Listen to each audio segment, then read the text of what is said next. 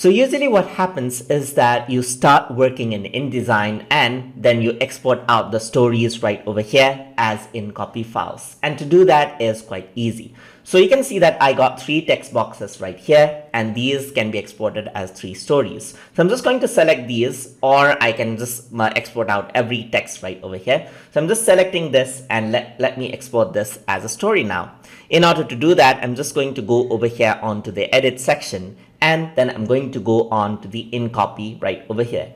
And then I'm going to go to export. And over here, you can see that I can select all stories. I can select graphics and everything over here as well, which you're going to see in future lessons. And over here, right now, this is what we're interested in, selection. So I'm just going to click on this. And then in my desktop, let me just go over here onto the content folder and export this out right over here. So if I were to press export, what happens is that all of these have been exported. So it says you must save the document after exporting. So I'm just going to press OK. And you can see that now these icons appear right over here.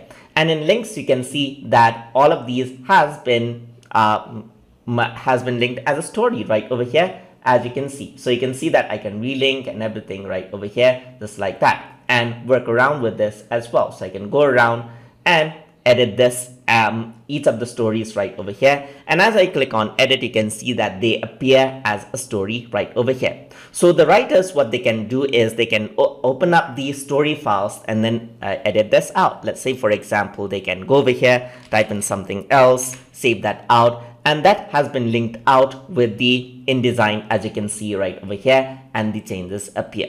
So that is how you can link out stories by creating it directly from InDesign first and then generating InCopy files for the editors, that is the writers, to use up. So hope you guys learned something as always, and as always, please like, comment, share, and subscribe.